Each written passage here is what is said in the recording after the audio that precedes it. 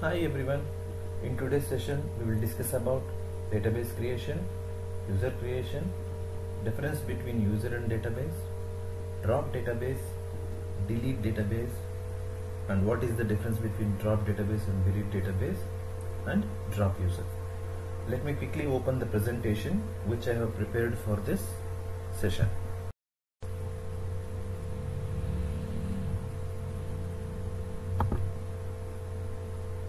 So this is the presentation.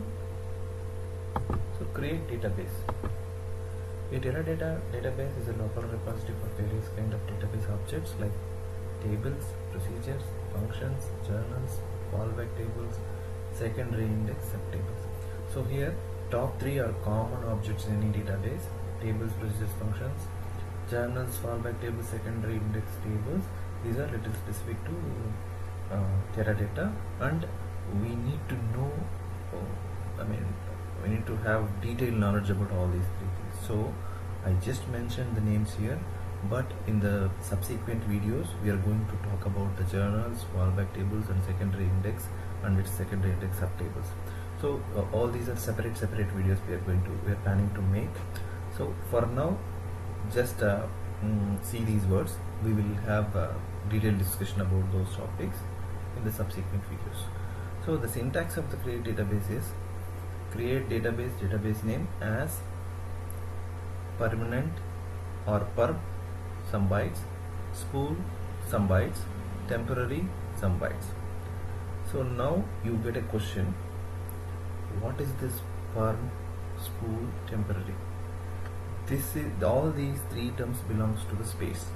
So if you see the command here, create database campus from DBC, the perm is the permanent space that is required for this database. Spool space required for this database. Temporary space required for this database. So space is again a different, a separate concept altogether. So we are going to make a separate video on this. So for now, I'll just give a glimpse of it. Perm space is the maximum amount of space available for tables or any permanent objects like procedures, functions, tables, all that stuff. Spool space is space available for running, for processing any query. Temp space is used for creating the temporary tables. For now we will just have this definition, because today we are seeing a little different topic. Space is altogether a separate topic, so we need to have a detailed discussion about the space. So in the subsequent videos, anyways, I'm going to make a video on the space so that it will be very useful. So for now we will just settle with this particular definition. So the command is, so we are giving perm space, permanent or perm, both are same. Space is 5 GB and spool space is 5 GB and temporary space is 2 GB. This is how the create database command needs to be written. So anyways in the demo we are going to, I'm going to show you how to create database and all that stuff. So let's move on to the create user. So in Teradata, users and databases are exactly same, except the user is assigned with a password. Same as database, users also can hold different database objects like tables, views, macros, triggers. However, users cannot hold any permanent objects without assigning the permanent space to it. And the difference between user and the database is, database will have its password and user can log on to the Teradata system using the password and access objects within itself and other databases or other users for which it has access.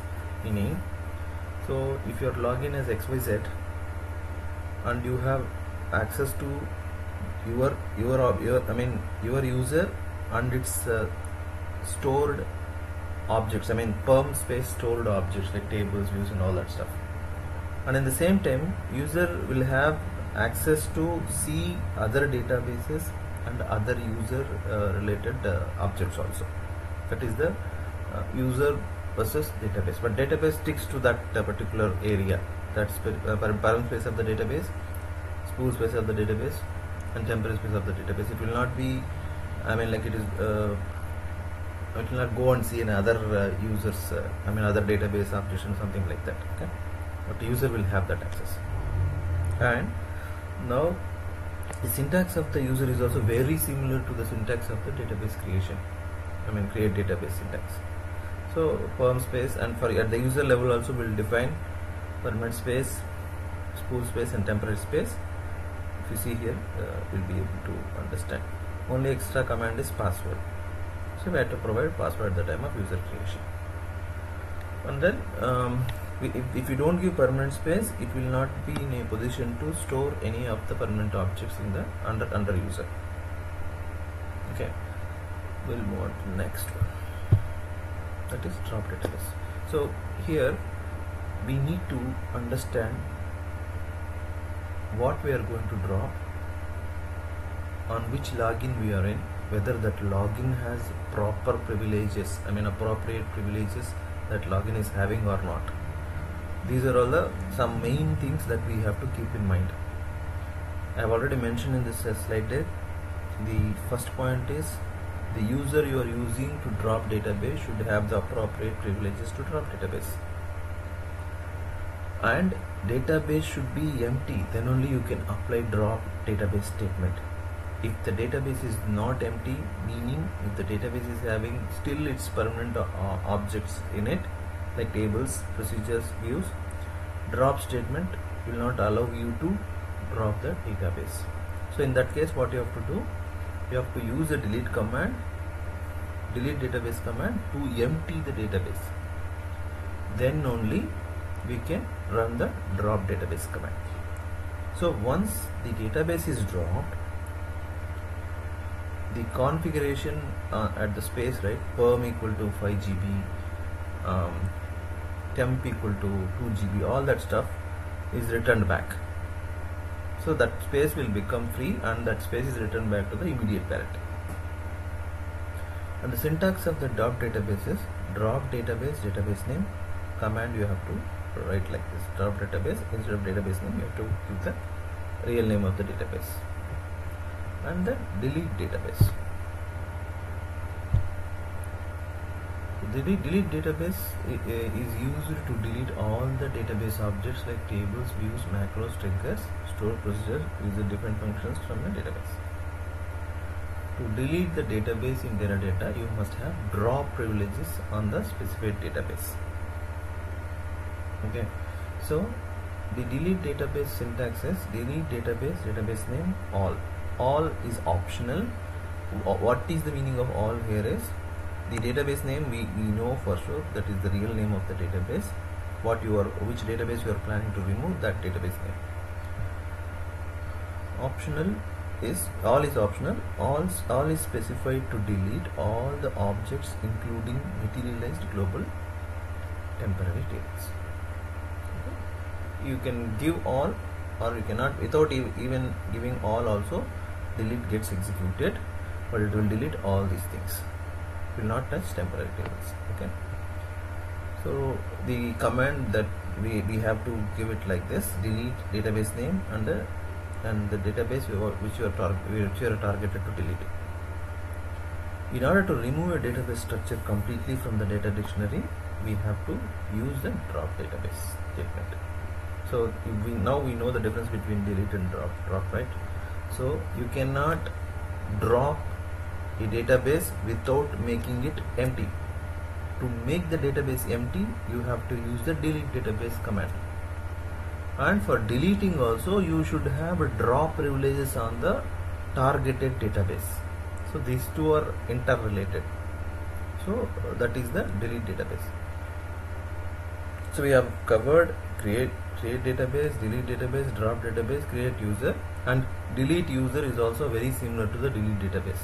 So we'll go ahead and see all these commands in the action. So I'll show it in the demo.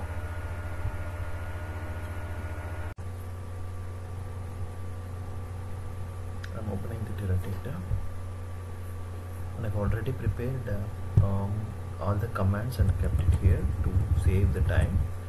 So what I'm going to do is I'll just first start with the create database, and I'll just go ahead and create it. So I don't see CINEMALL here. Okay, so there is no CINEMALL, so let me just go ahead and create it.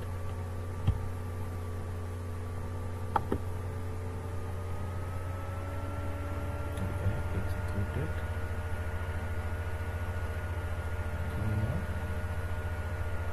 Just go ahead and refresh it.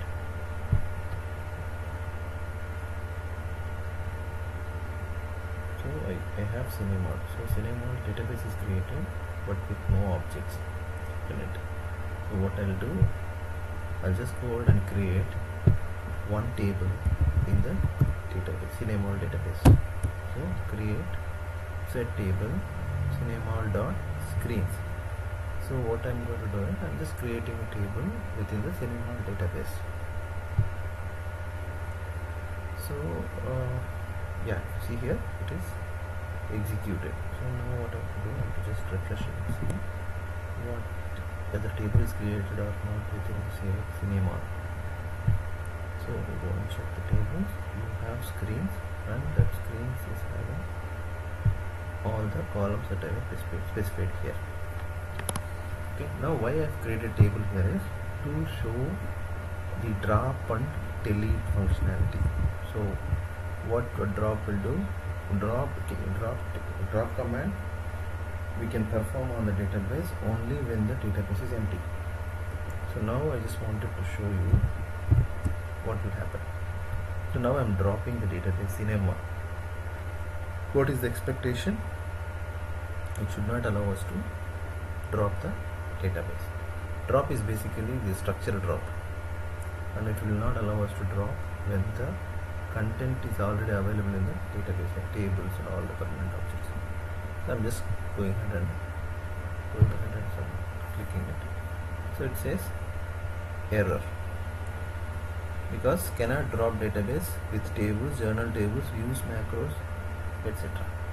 So now what we have to do, if you want to drop a database, first delete objects.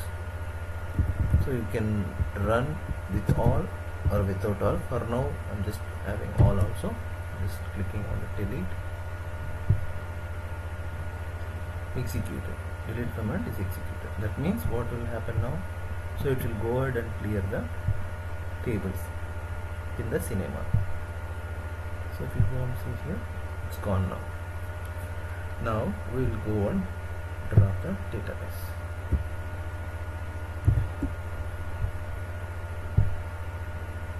What happened? Executed successfully. So now if we go and refresh it, we will not be able to see CINEMALL. It's gone now. Okay, that is the difference between delete and drop tables. So now what we will do, we'll go ahead and try creating a user. So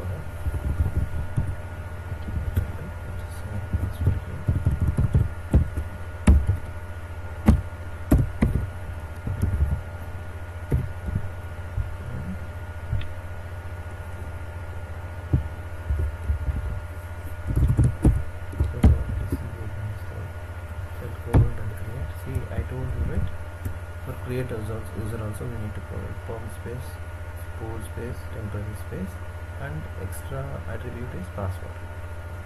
That is the only difference you can see here. When you see the database, create database is also having the same set of attributes, right? So these were very similar. Now what I'll do is just go ahead and create this one. This user got created. So executed and executed successfully. Executed a single statement and it is successful. What will do is refresh it. Okay, you have a CMADMINNEW, but you don't have any objects within it. I told you, right, you can create a user with the permanent space, and you can also store the permanent objects under user. So what I'll do, how can we create a table under the user? So again I'm creating a table under user, CMADMINNEW, same screens table only.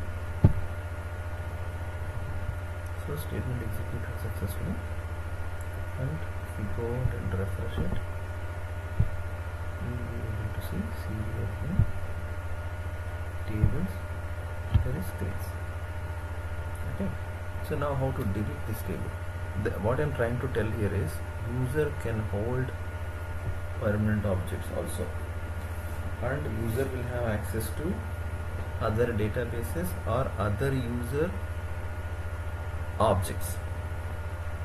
Okay, so now what I'm trying to do is I'm just trying to delete the table.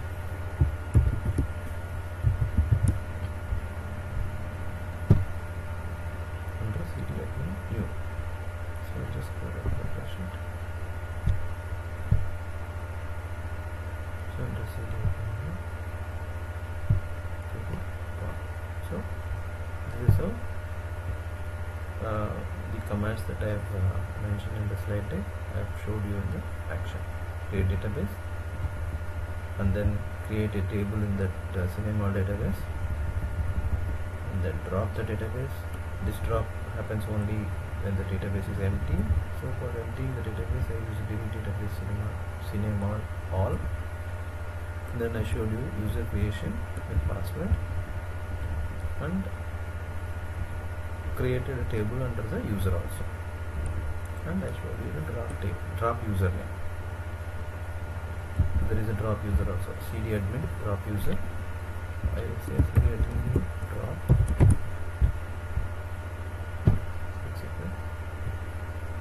It's over. Now if we go and refresh it, see cdadmin is gone.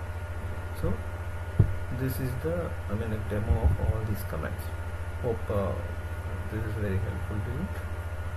Let me know if you want any topics related to Teradata. Mention it in the comments. I already have a list of things in the pipeline. I will add the requested content to that pipeline, and I'll start releasing one by one. So as I mentioned you, we're planning to release a separate video on the space and other concepts also in the subsequent videos. Hope you like this video. Please like the video, subscribe the channel. Thank you very much.